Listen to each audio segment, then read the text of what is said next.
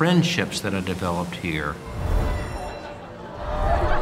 are what really has carried me through.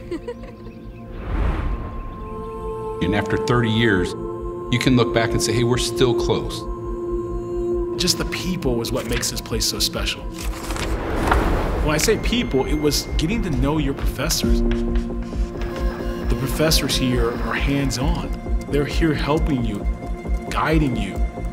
When I found Rose-Hulman and I visited this campus, I was like, this is a community that I have to be a part of. My 4 years here taught me how to solve problems, and it set me up for a very good path for a professional career.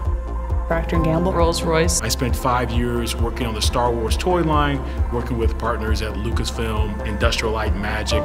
You're getting to know the civil engineers, the mechanical engineers. I was very fortunate to have those connections. I learned so much not only about engineering, but how to communicate.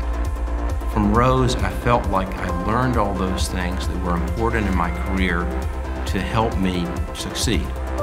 And it really becomes powerful that you have been trained here for 4 years on how to solve problems and being asked to do things that you have no idea how to do.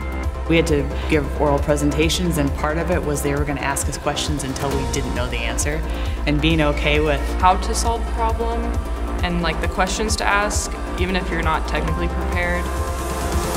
There is this misnomer that exists that STEM and engineers are not creative, and it's totally the opposite. Being part of a community that has a shared value and appreciation for the power of technology. We're surrounded by other people who see the beauty in engineering, math, and science. This school changed my life.